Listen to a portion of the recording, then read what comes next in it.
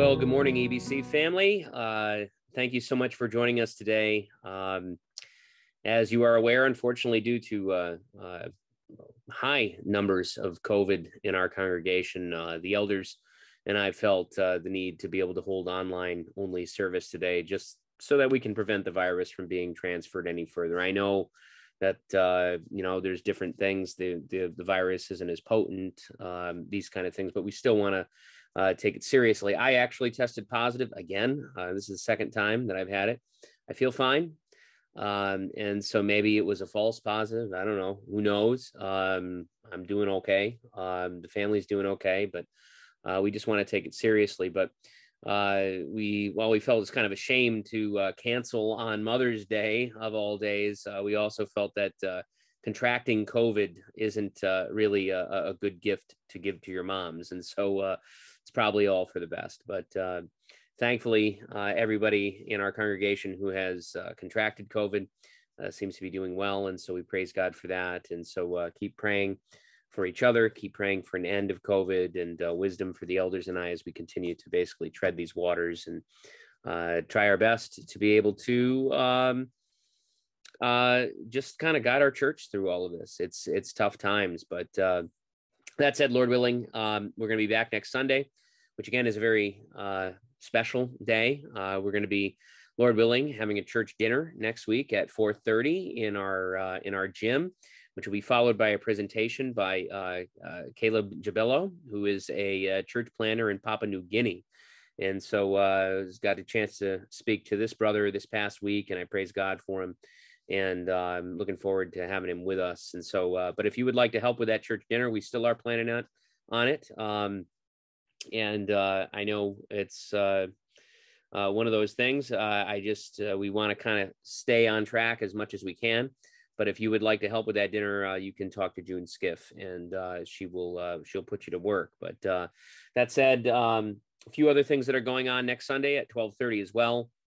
Over at the Congregational Church, we're going to be having a meeting for the sports camp. Sports camp is coming up this summer in July. And so if you'd like to be a part of that, you can talk to Diane Barlow, talk to myself, and we'll get you all involved in all of that. Following week, the 22nd, will be our annual business meeting. So if you're a member, make sure that you join us for that. And then the following week after that, we will be having a Memorial Day choir here, practice for the Memorial Day. Sarah and I are putting together a choir to be able to sing at the Memorial Day, Eastford Memorial Day celebration, the ceremony there at 9:30. And so if you'd like to sing or be a part of that, just let us know, or you can show up at that practice and we'll put you on in there. But that said, I do apologize for not having music today. We just weren't able to put that together because it was kind of last minute decision, just because we found out a lot of people had COVID kind of last minute. But let's pray today, and then we will get into the word, and Lord willing, it'll be a blessing to all of us today. So let's pray. Father in heaven, I thank you so much for another day that you've given to us, your day, where we can come and we can even online, God, Lord, this past couple of years have been just an interesting one for all of us. And Lord, our desire is not to get anyone sick and to take this virus seriously and to love our neighbor as ourselves. And so, Lord, while it may indeed be frustrating to not be able to gather again today, Lord, we know that it is in your hands. And so, Lord, we pray that you would just heal those who are struggling with COVID, God, that you would just give them the strength and the grace, Lord, that they need to get through it, Lord, including myself. And Lord, I pray that you would just use this in the life of our church and in our personal lives to honor you and glorify you. But Lord, I pray for your blessing upon the word today. I pray, God, that you would nourish us with it and just give us a good time together this morning. In Jesus' precious name, amen. So if you have your Bibles, turn with me. We're going to continue our study through Hebrews chapter 2. I know today is Mother's Day, and I know that a lot of pastors, they will do kind of Mother's Day sermons and And I've done those in the past. I think that those are great. I think that we need those special times. As a matter of fact, I was praying and thinking about doing a Mother's Day type sermon this past week, but just felt the need to be in this particular passage today to continue on through our expository study through Hebrews. And so if you have your Bibles, we're going to be looking at just the first 4 verses of Hebrews chapter 2. And so follow along with me as we read. Therefore, we must pay much closer attention to what we have heard, lest we drift away from it. For since the message declared by angels proved to be reliable, and every transgression or disobedience received a just retribution, how shall we escape if we neglect such a great salvation?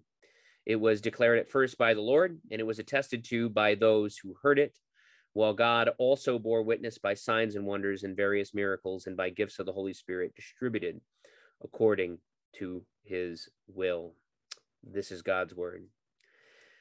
So really interesting text today, but before we get into there, just kind of thinking about it this week, I was thinking about Old Sturbridge Village.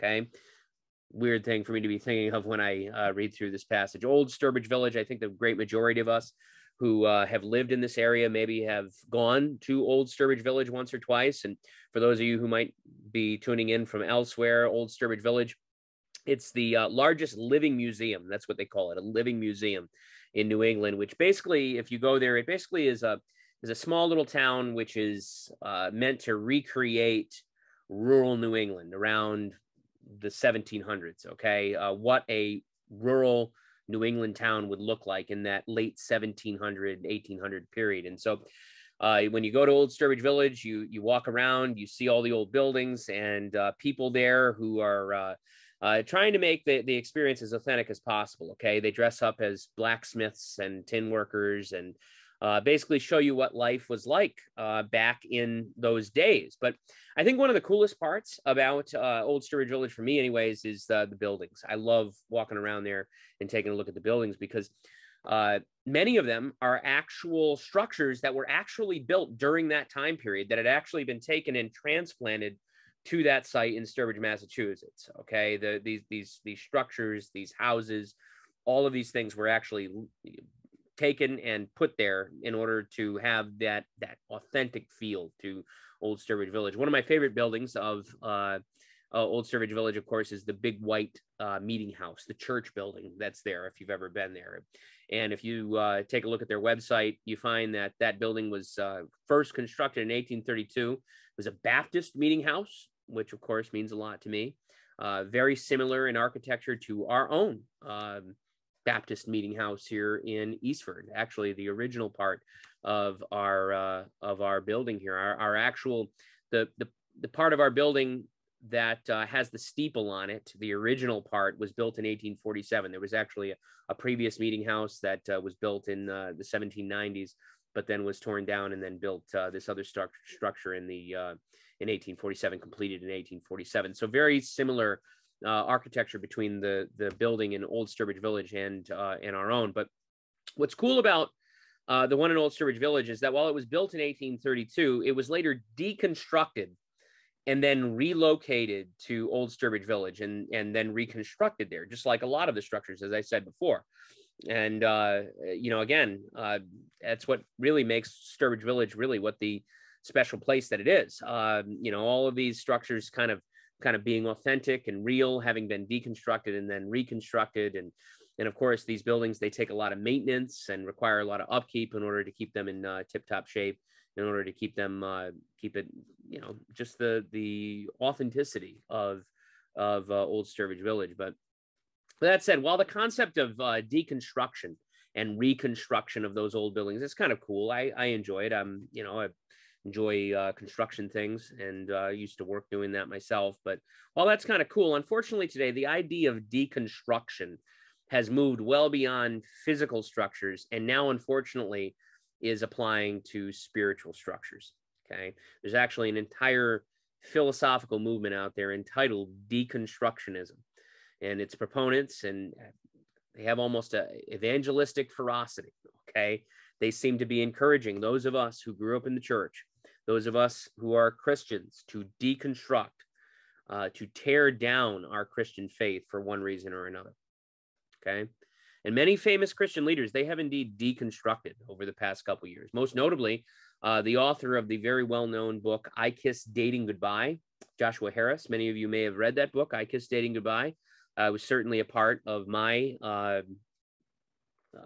walk with the Lord later on. I read it. It was a part of my growing up in Christ. But despite having been influenced by Christians, influencing and being influenced by many Christians throughout his pastoral ministry, and really having that deep impact on so many of us as young Christians, Josh Harris, he no longer considers himself to be a Christian. He's actually walked away from the faith completely. He is no longer a Christian, and he is now part of this deconstruction movement.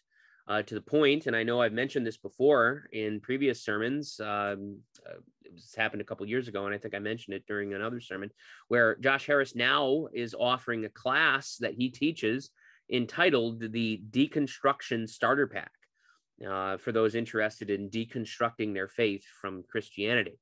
And it'll only cost you about $275 if you want. You can look at that at churchleaders.com. Okay. So if you're interested in that, you can check that out, but hopefully you're not. But that said, turning our attention to our text today, looking at what God's word has to say, I bring up this topic of deconstruction because it's what happens today when we indeed neglect our salvation, as the text states. If you don't maintain your Christian faith, it's going to fall apart. Just like a building that's not well maintained makes it worth nothing, and thus the only option is to deconstruct it. If you're not going to maintain that building of your faith in those ways, it should just be deconstructed. When you don't pay close attention, as the text states, to your Christian faith, it's going to fall apart. You will drift away, as the text states. And so the title of our sermon today is The Dangers of Deconstruction, the dangers of deconstruction. And as I said in the first sermon here in the study through Hebrews, the book of Hebrews has two basic themes that run kind of parallel with one another, side by side through this book. The first being the greatness of Jesus, as we saw last week, and the other being the need to persevere in the faith, which is what our text is all about today. Our text today is the first of many, many warnings that we're going to see throughout the book of Hebrews about how easy it is to drift away from the faith in Jesus Christ, to deconstruct. And at the same time, this same passage is an admonition. It's the same time an admonition to persevere, to pay much closer attention to our spiritual walk so that drifting away, that deconstruction might not happen. So that's what we're going to look at today. And so jumping into our text, we see a couple steps that the author outlines that are going to lead someone to deconstruct or drift away from the faith, a couple dangers, as it were. Danger number one, a failure to pay attention to your drifting. A failure to pay attention to your drifting. Notice verse 1. It says, therefore, we must pay much closer attention to what we have heard, lest we drift away from it. Now, one of those basic rules of biblical study when you come to a verse that starts with the word therefore is asking, what is the therefore? Therefore. Okay, that's a good thing. When you come to the term therefore, ask yourself, what is the therefore? And so, as we saw from the last sermon, the author is building upon the argument that he was making in chapter 1 regarding Jesus being greater than angels. We talked all about that last Sunday. As I said, the original readers, those Hebrew Christians, many of them were putting their hope all in angels more than the Lord Jesus Christ. And so the author is correcting them. He's pointing them back to Christ, showing them how amazing Jesus is, which, again, we went over last week. And by the way, we're going to go over and over again throughout the book of Hebrews. It's not the text that we're going to see about the greatness of Jesus. Okay, it kind of goes back and forth between this idea of perseverance and the greatness of Jesus. So we're going to see both of those things. However, with that bad teaching, with that bad theology about angels and taking their eyes off the gospel, taking their eyes off of Jesus, those early Christians were slowly drifting away from the truth. They were slowly drifting away from God's truth. They weren't paying close attention to what they had heard, what they had been taught by their trusted pastors and Christian teachers. They weren't paying attention to that correct doctrine about Jesus Christ and salvation, but instead were being duped into believing things that were blatantly false. that were obvious false doctrine. And so we have to ask, what exactly were they not paying attention to? What was causing them to drift away? What exactly were they being taught? Well, first and foremost, we see in verse 2, if you take a look, it says, "For since the message declared by angels proved to be reliable," and we're going to stop right there. Since the message declared by angels proved to be reliable. And so to understand that verse, you need a little bit of context, of course, as we always do. At the time, it was pretty well understood that angels were responsible for bringing the law of God to Moses. Okay, and the Old Testament brings that out fairly clearly, that angels were involved in Moses getting the law for the first time, bringing the law of God to the people of God, and that's based upon their understanding of Deuteronomy chapter 32, verses 2 to 4, which reads this. It says, "The Lord came from Sinai and dawned from Seir upon us, and he shone forth from Mount Paran, and he came from the 10,000s of holy ones," mark in your mind the term holy ones, "with flaming fire at his right hand. Yes, he loved his people. All his holy ones were in his hand. And so they followed him in his steps, receiving direction from you when Moses commanded us a law." And so there is a clear connection between the giving of the law and God's holy ones, which is indeed a reference to angels. Okay, God's holy ones are angels. Dr. R.C. Sproul, commenting on Deuteronomy 32, he states the following. He says, "This is likely a reference to the angels of the heavenly host surrounding God's throne. The New Testament also mentions the role of angels in giving the Mosaic law." That's his commentary on that particular verse. And so the author's point in bringing angels into this, once again, that concept of the angelic is that rather than putting your faith in angels, put your faith in the Word of God. Put your faith in the Word of God, by the way, that those angels brought down from heaven and gave to Moses. Okay, it's not the angels who are reliable, but rather the message, as he says, the message that those angels gave on behalf of God that is reliable, which also ultimately points to Christ, as we saw last week. And again, we'll see again in the future as we talk more and more about Jesus. But more than just angels, though, the message was proven, as the latter part of verses 3 and 4 states, when, according to verse 3, "It was declared at first by the Lord, and it was attested to us by those who heard, while God also bore witness by signs and wonders and various miracles and by the gifts of the Holy Spirit distributed according to his will." And so through those angels, the Lord declared, as it says, the message of salvation to those who heard. And more than that, he confirmed that message through all of the signs and wonders and various miracles and gifts that were displayed by the power, according to this text, of the Holy Spirit at the time. And again, this goes back to our study through the book of Acts when we read, if you were here for all of that, when we were in Acts, we read about all of those amazing miracles and that all those first century Christians that all of those Christians were able to perform in order to basically authenticate the authority and the message of the gospel that they were preaching. That the message that they were preaching was indeed from God and not just something that they were made up on the fly. Okay, that they were able to perform miracles, signs, gifts, and wonders in order to authenticate the message that they were saying. Those signs and wonders, those miracles, which, by the way, as we looked at when we went through Acts, it included the ability to speak in foreign languages that they hadn't studied in order to be able to share the gospel with those of a different tongue. That's what we call speaking in tongues. The ability to cast out demons, as we've seen, the ability to heal diseases, all of those gifts, all of those things were given in order to show everyone who saw those things the power of God in order to draw them to faith in Jesus Christ and be saved, because that's what saves us. It's not miracles. It's not all of these sign gifts. It's faith in Jesus Christ. Many of those first century Hebrew Christians, they would have actually seen those miracles firsthand. They would have actually seen those miracles actually take place. Many of those who would have been addressed here in this book, they would have seen miracles actually take place. They would have witnessed the power of God through the miracles of tongues, healing, all of these things. They would have seen those things firsthand. And those declarations, those attestations, that witness, as the author calls them, those are things that he is calling those Hebrew Christians back to. And first and foremost, he is calling them back to the Word of God, as I said before, not the messengers of God's Word, but the Word itself, to stand alone on the Word of God and not the words of anyone or anything else, not angels, nothing else. So that's the first thing that the author wants of his people. But secondly, he wants to point them back to the power of God, the actual experiential nature of who God is, that they have personally experienced in their own lives. That's his point, that if they would pay attention to those two things, if they would pay attention to the word and what God has done in my life, that they would be saved from that spiritual drift, from that deconstruction, as we are calling it throughout this sermon. And folks, really nothing has changed today. Really, I'm going to say that. We too, every single one of us, including myself, have a strong propensity to drift away from God. All right? And that drift, I'm just going to tell you this, it begins when we neglect God's word.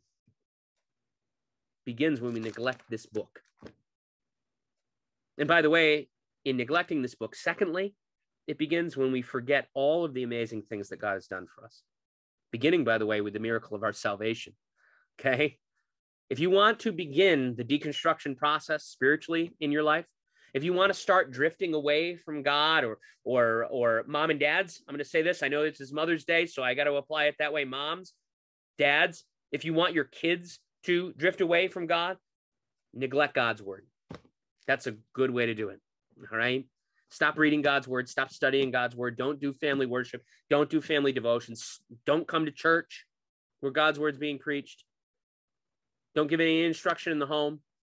Don't bring your kids to Sunday school. Don't bring your kids to adult Bible class, or don't go to adult Bible class yourself. Again, those are very, very good ways to start down the path of deconstruction, to start drifting away. And why is that? Well, because once we drift away from God's word, once we drift away from this book, it becomes easier and easier to forget about all the things that he's done for us. All those things that he has worked in our lives over the years. For the Hebrew Christians, they drifted away from God's word, and thus in their struggles, in their persecutions, and all of the things that were going on in their lives, they turned their hearts to lesser things. They turned their hearts to angels instead of Jesus. In their neglect of those things that they had heard from God's word, as it says, they were drifting away from Jesus to other things, to lesser things. And their neglect of God's word, they'd either forgotten about or most likely diminished that miraculous power of God in the gospel of Jesus Christ that was shown in their salvation through faith. And so I would argue this, is that this drifting away was not something, again, that happened suddenly to the Hebrews, but rather it was a gradual drift that happened over a period of time. It didn't happen suddenly. And I think that's why the author uses the term drift away. You notice that in the text. It says drift away, because it has that idea of a slow move, inch by inch, moving slowly but surely away from the truth and entering into deeper and deeper just the slough of lies, the muck of lies. Okay, the Hebrew Christians, they would have professed faith in Jesus Christ. They would have considered themselves Christians in this particular case, but due to false teaching, due to bad theology, which, by the way, didn't openly contradict God's word, but kind of slowly kind of came up alongside. It mirrored God's truth, that the people were slowly pulling away. That's what was going on in the text. And that's why it was being written. Okay, they were slowly drifting away. They were slowly deconstructing their Christian faith in light of this falsehood that they had been presented with. And folks, I'm just going to say this, is that's how Satan works today.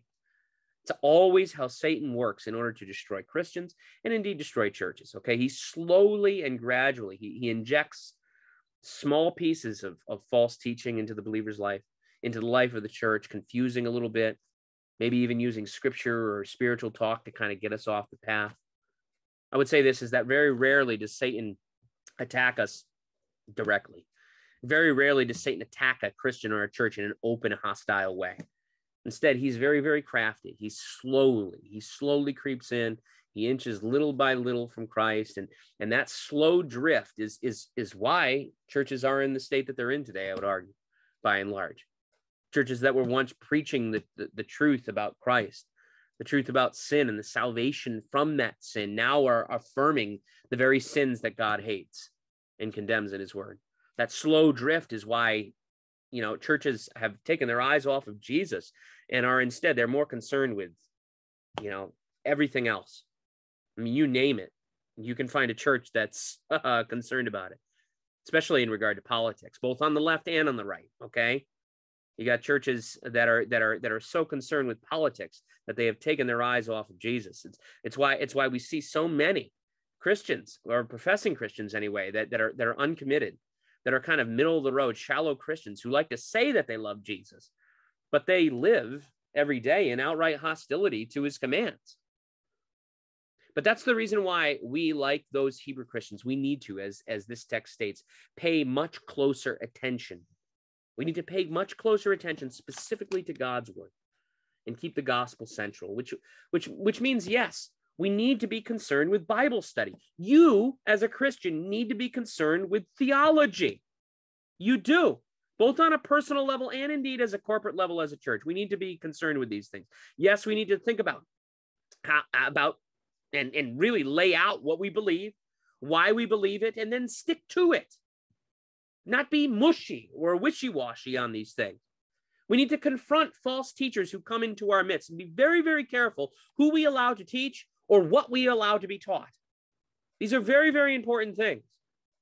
Because when we are not paying attention, as the author of Hebrews states, when we are not paying attention to those things, that's when the slow drift begins, little by little, little by little. And so the application this morning is this, is to avoid deconstruction, to avoid drifting away, to pay attention, to give heed to the word of God as you have always been taught. If you know what God's word says about something, then live that way. And don't let anybody else tell you otherwise. Don't let them try and convince you otherwise of what this book has to say, because it's very clear. Don't give into the slow drift of sin, because before you know it, you will have drifted so far away that you won't be able to see the shore again. That's what happens. You know, it's like little by little. Here's the line. I'm not going to cross it. And then, well, I'll cross it, just a little bit. And then before you look back, you can't see the line anymore. That's exactly what the author of Hebrews is talking about. Stay true to God's word, Christian. Pay attention to God's word, and God will indeed guide you, and he will keep you from that slow drift. That's my prayer for myself, and that's my prayer for you. But next, I think the greatest way in which deconstruction, which this drift away happens, takes place in not taking God's judgment and his wrath seriously. Danger number 2, not taking God's justice seriously. Take a look with me at the second part of verse 2 into verse 3. It says, every transgression or disobedience received a just retribution. And how shall we escape if we neglect such a great salvation? And so, again, context. The author is making the point that the angels were the ones who helped in bringing the law to the people. And in that law, the punishment for transgression or disobedience of the law was found. Okay, as the author points out, I mean, God is a God of justice. Okay, he is a God of justice. He gives just retribution for sin and disobedience, and indeed neglect of the law. Okay, you're going to get punished if you neglect the law. If there is a just retribution for disobedience. In the Old Testament, if you've ever read the law of God, okay, Genesis through Deuteronomy, the Torah, you know that if you disobeyed God's law, the just retribution could be very severe. That the justice that should take place upon you is very, very severe. It could cost you your very life, depending upon the offense.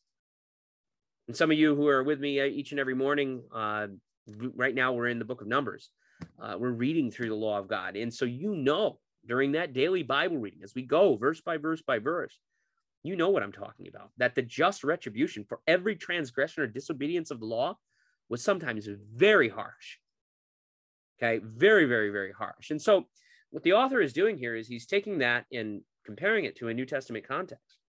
Comparison to Christianity, comparison to faith in Jesus Christ. So that great salvation that he's provided, if we neglect that great salvation, if we set it aside, if we take advantage of it, how shall we escape?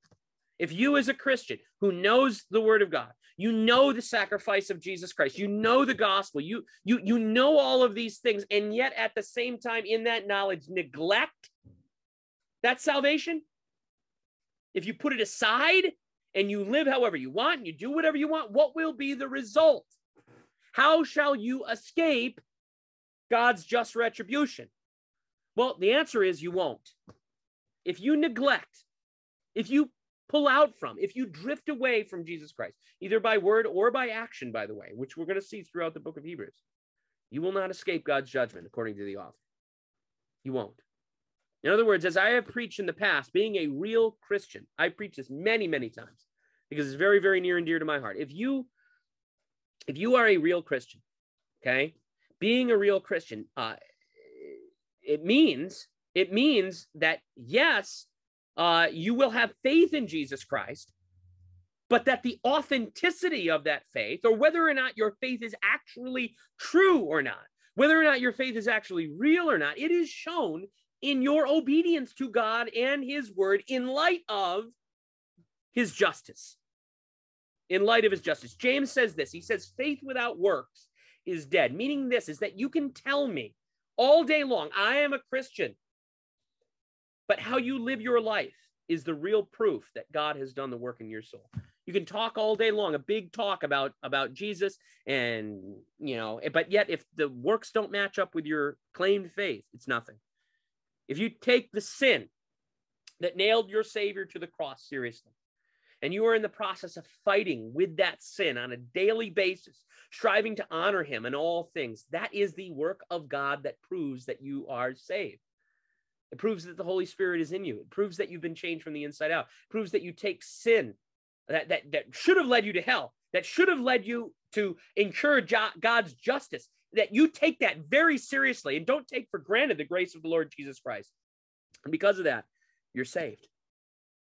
Not perfect, because that's not what I'm talking about. I'm not talking about perfection, sinless perfection. I'm talking about an overall trajectory, all your screw-ups and mess-ups included, that you are in an overall trajectory wanting to honor the Lord Jesus Christ, striving for him. Remember this.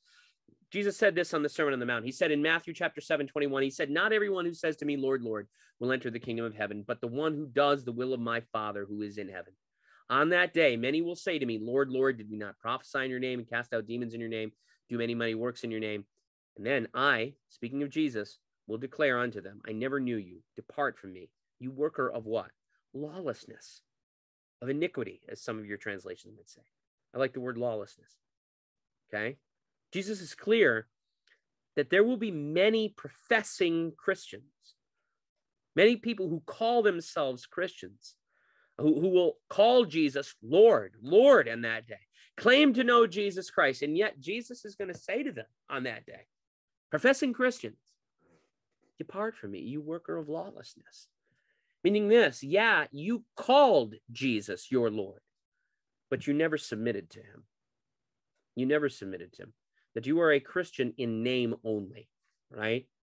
That when it came to following the law of Christ and following his commandments, of showing your love for him, you took for granted his grace and you lived in your sins instead.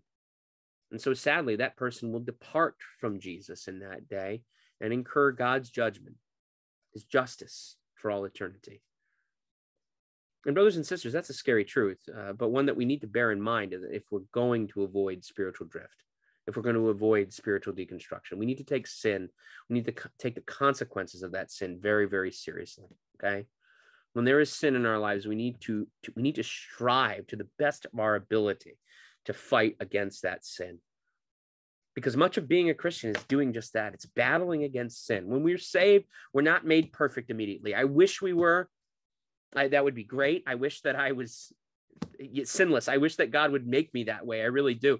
But when we get saved, okay, for the remainder of our time here on earth, the reality is that all of us is going to spend time fighting against that sin that deserves God's justice, battling against sin after sin after sin and situation that will cause us to sin and all of these different things. And then once you think that you're all good, another sin comes, right? And that conviction and that desire to fight against that sin, that's all part of your salvation. That's all part of that sanctification. It's proof that God is in you. It's proof that God is in you and that he is working in you, that God is convicting you of sin, that his Holy Spirit is utilizing his word to bring you back around to him. All right. And I would argue that when we fall into sin and when we are not convicted of that sin and don't get those sins right, that's when we need to worry. That's when we need to be a little concerned with where our spiritual state may be. Now, let me just clarify something, okay? I want to clarify right from the get-go because this is topic of perseverance is going to be something that's going to be a major issue throughout the book, okay? It's not going to be the last time that I deal with it, so just prepare yourselves because it's coming again. But just to clarify, I am not talking about loss of salvation here. I'm not talking about loss of salvation here because your works were not good enough. So get that out of your mind right now, okay? We know that those who are truly in Christ, that they are secure for all eternity. God does that through his Spirit. He seals us till the day of redemption, okay? That's what he does. And I am also not talking about works-based salvation in any form or fashion, all right? That's the book of Hebrews is very clear that it's not by works.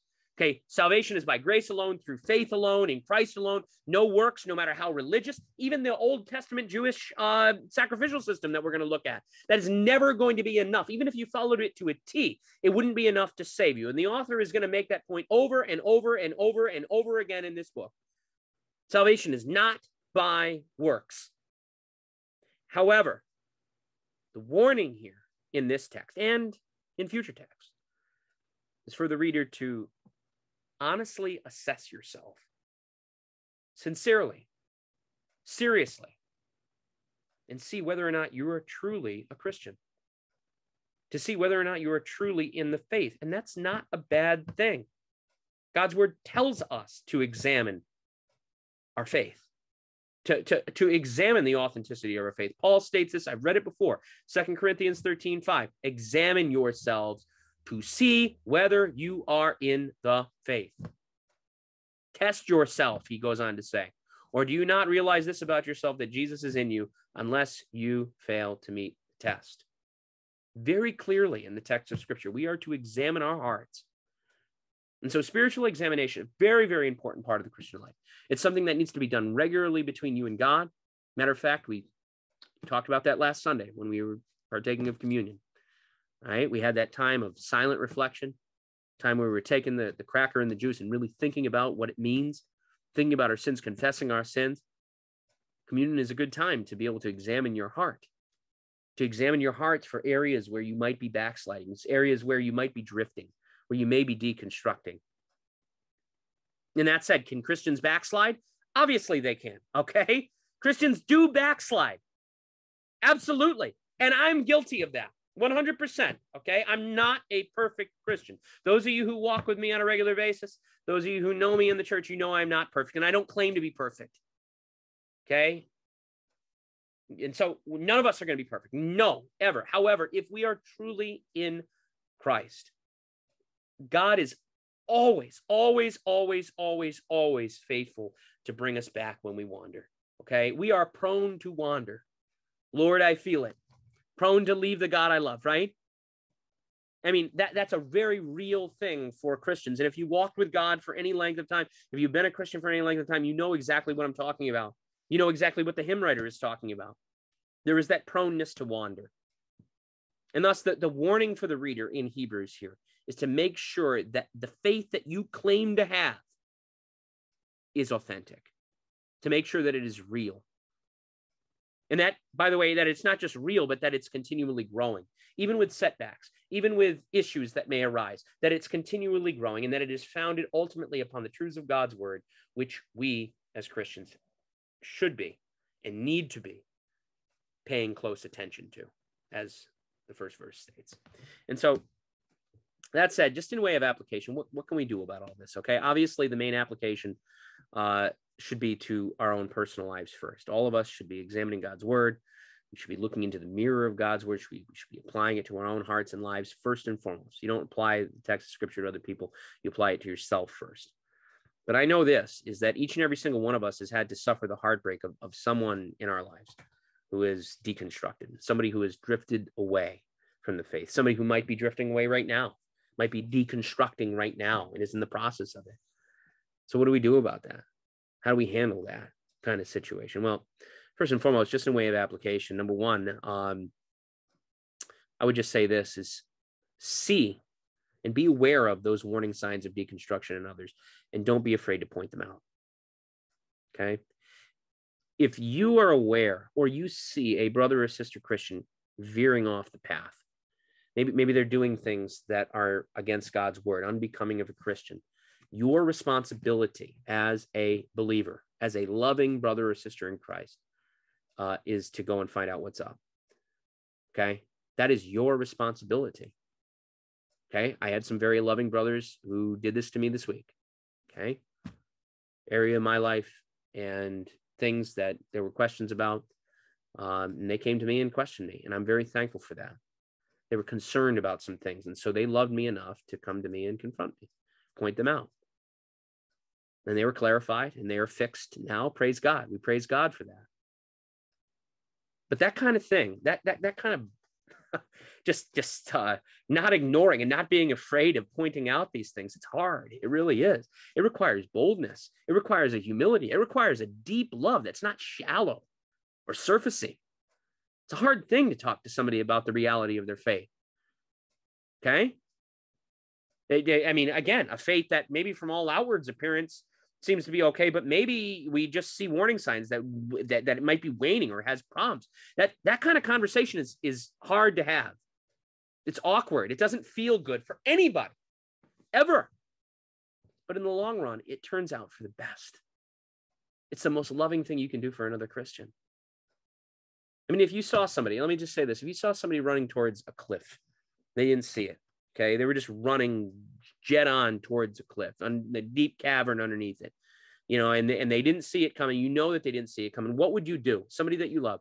I mean, I know what you do. You scream at them. You tell them, you try to get them to turn around, come back to the path, so that no harm would come to them. And that's what we need to do. So and that's what we need to do when we get that inclination that someone might be deconstructing or falling away.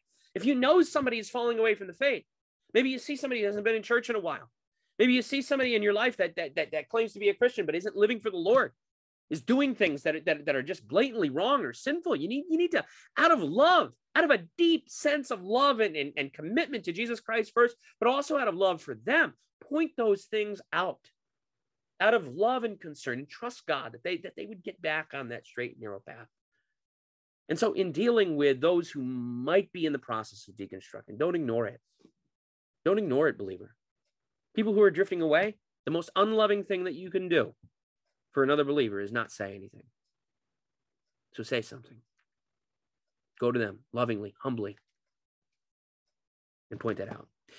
Number 2, continue to be obedient to Christ in spite of those who may have deconstructed. Now, when it comes to those that we love, it can be especially hard to minister to them, especially if they're not living for the Lord the way that they should be, okay? There's always that awkwardness, especially with somebody who's kind of either deconstructed or maybe in the process, maybe they're not living for the Lord the way that they should be. There's always that kind of level of awkwardness between you and them because you don't have the same priorities anymore, right? You go to church on Sunday, they don't. You don't go to certain activities and places, and they do. They do certain things and whatever, and you don't, all right? And so for the Christian, there can be a temptation to compromise or maybe even placate to them and give into their lifestyles, maybe even out of love for that person, and maybe even in order to maintain the relationship with that person. That can be a very real thing. I mean, good motivations, but I just want to say this, that placating, giving in to those who have drifted away spiritually by compromising in your own spiritual life, that's never, ever the answer. And by the way, it's amazingly, amazingly dangerous to you spiritually. Becoming less faithful as a Christian for the sake of gaining back or maintaining a relationship with somebody, that's not the way to win them. It's a good way to actually end up drifting away yourself. It's a good way to end up deconstructing yourself. So don't do that. And I mean, for instance, I might step on some toes, but the most prominent way, I think, to make sure that you continue to send the statement that Christ is first in your life is by being in church. Now, I know today we had to be online because of COVID. And so I'm not saying, obviously, I think that there are legitimate reasons not to attend church. Okay, that's why we're not meeting today. So don't hear me being legalistic about this. But what I am saying is that if we skip church to do activities with those who we want to come back to church, we want to see them faithful, and we skip church and we do these other things alongside them to maintain their relationship, we're not doing them any service at all. Okay. If you have someone that you love who has walked away from the faith and is encouraging you to take part in activities that would take you away on Sunday, take you away from church on Sunday, and then you do it, you're not helping them at all. If you continually skip church, it's not going to help anything.